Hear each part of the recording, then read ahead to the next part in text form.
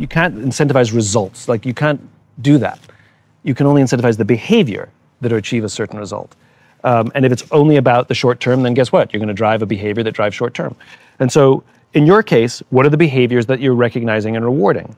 And so if people are getting bonused only for hitting numbers, and they're not getting bonused for how they do business, then you're going to incentivize a certain behavior. So I'll give you an example.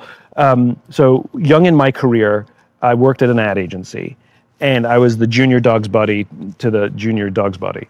And it was traditional for a big new business pitch that the senior folks would run the pitch. Well, it happened to be around Christmas time, and all the senior folks went on vacation. And so me and one other junior person who were left behind because we didn't go on vacation were told to prepare the war room, which basically means take a conference room and fill it up with all the research. Well, that took a few hours, right? But we still had a week. And so she and I decided to write the whole pitch. We went through all the research, and we came up with a strategy, and we wrote the pitch.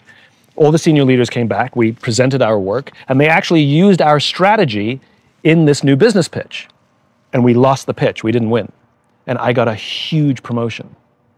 My boss actually moved me up 2 levels inside the company because he wasn't rewarding my performance, he was rewarding my initiative. By giving me a promotion for taking the risk to do the extra work, guess what I did after that? Took more risks and did more work, even if it meant winning or losing didn't become the primary factor for me.